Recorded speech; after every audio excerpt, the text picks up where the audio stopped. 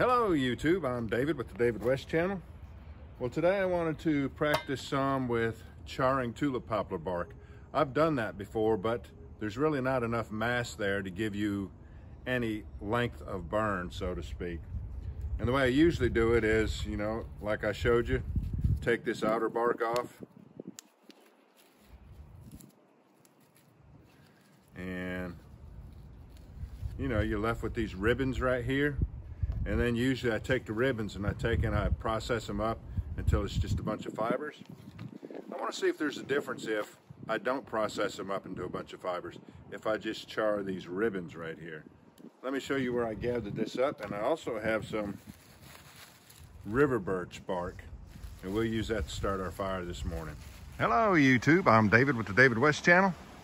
Well, I'm down here in my favorite parts of the woods again, gathering up a bunch of tulip poplar. And I've got a load in the Camry. Right here is a river birch. Let's go ahead and scrape on it a little bit and see if there's any betulin just underneath this peely bark here. I scraped up just a little bit here, but it's so wet and it was such a small amount it wouldn't ignite.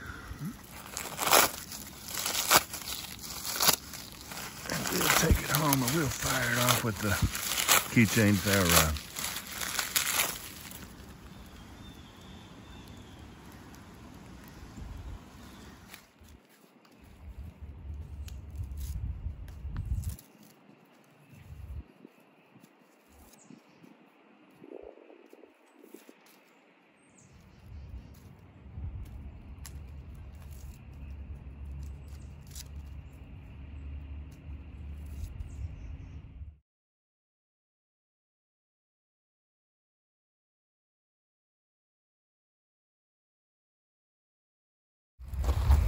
All right, this here is plenty to try it out. Ribbons of inner tulip poplar bark. And then we have the outer bark on that pile there. We'll throw that in on the fire, but we're going to start the fire with river birch bark.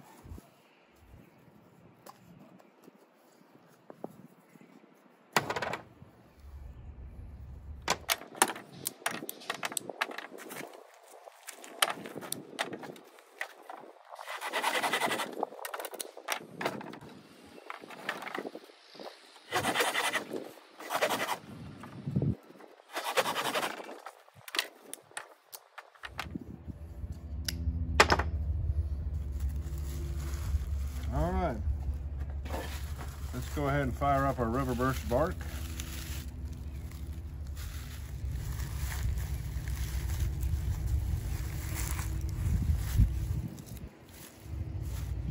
Here comes the wind.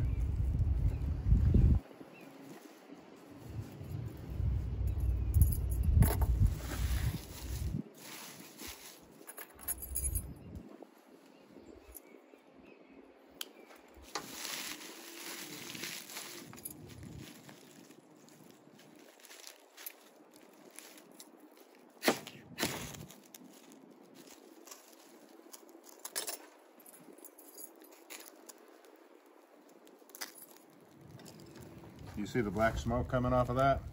That's the betulin. B-E-T-U-L-I-N, betulin.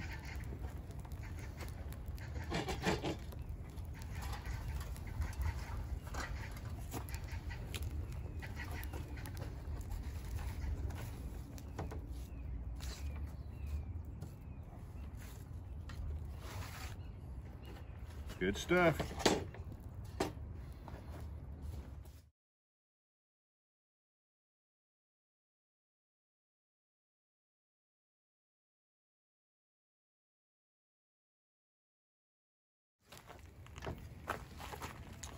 Now, when we try this out with flint and steel, the flint and steel technique but we're using chert. This chert doesn't have any more sharp edges on it.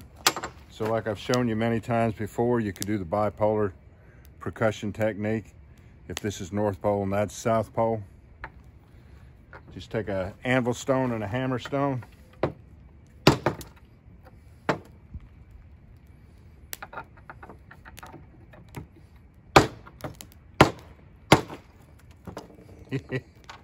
Broke the anvil stone.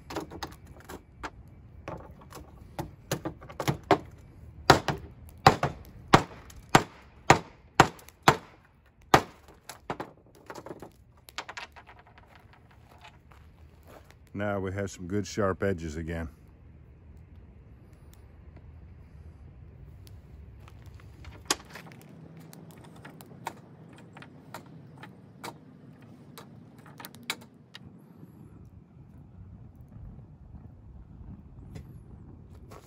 All right, let's start it.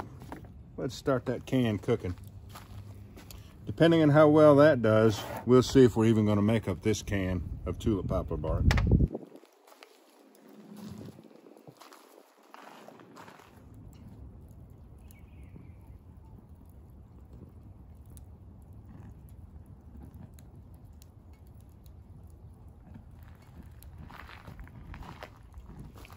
We're going to cook that can until that smoke stops coming out of there. But that's not smoke, that's steam.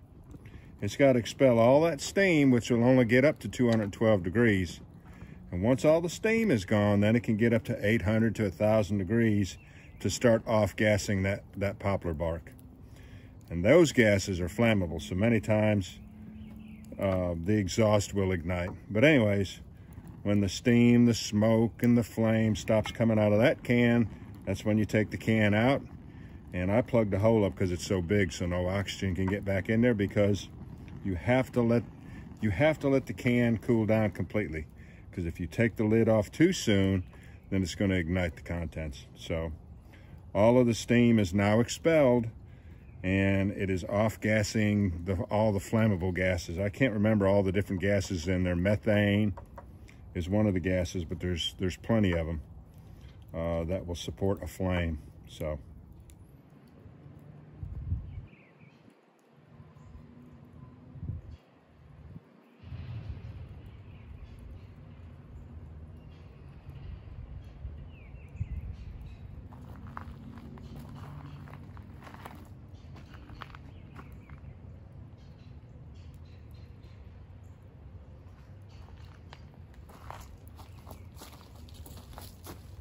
all right, let's take it out and let it cool off.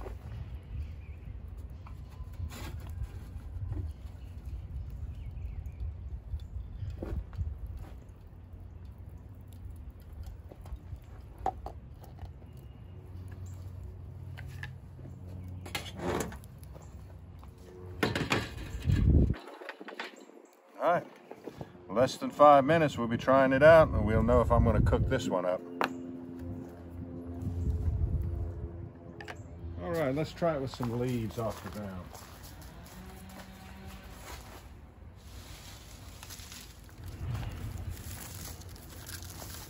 Good night, it's full of sticks. A lot of times, if you'll just hold the leaves in your hand and just let the heat of your hand sort of form them and mold them, they'll stay together better. All right, let's see what we got.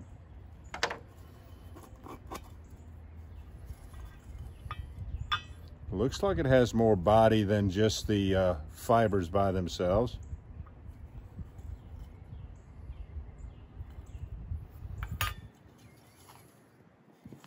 Yeah, there's a lot more there to work with than usual.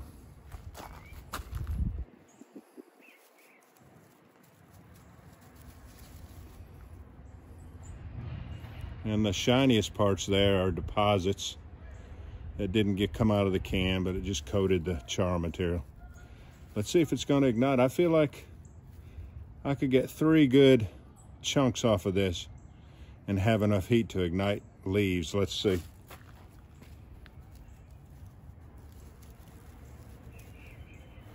No. Now that I get to breaking into it, it feels like There's probably just enough for 2 ignitions. Let's try that right there. Our good sharp chert.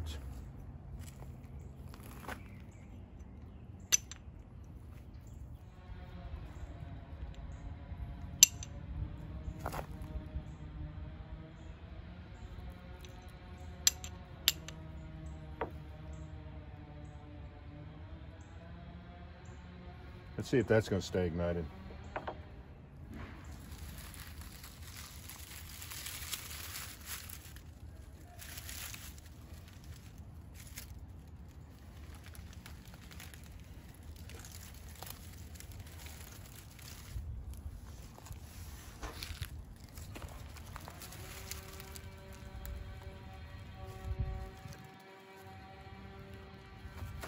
Still not crazy about this stuff. I mean, that's a lot of work to go to find Tulip Poplar bark and strip it off and take off the outer bark and then have to process it up for something that's really not that great. Even this is burning up pretty quickly, but it's burning hot. You can see it's almost wanting to go to flames on its own. Let's see if it will with this wind.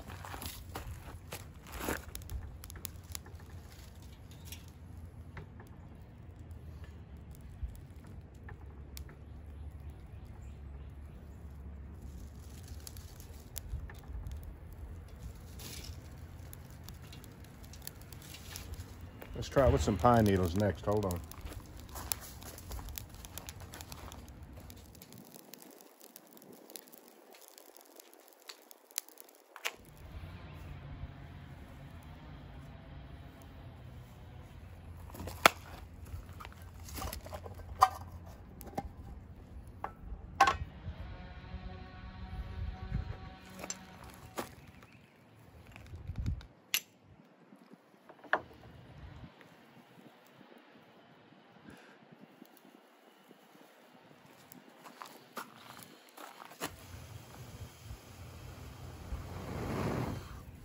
Gets hot really fast, doesn't it?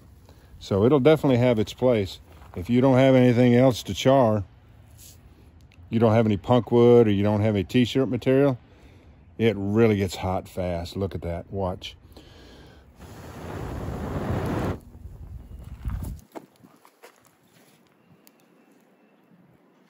But for right now,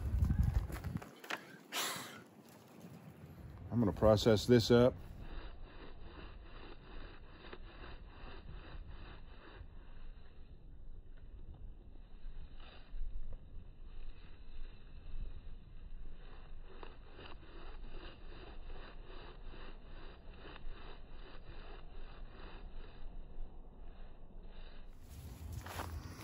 When this dries out, it's going to be killer tinder bundle material.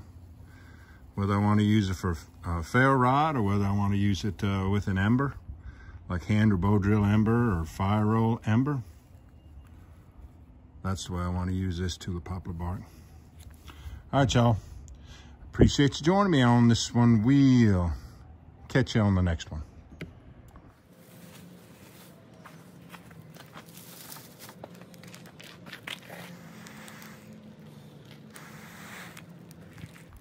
We'll catch you on the next one.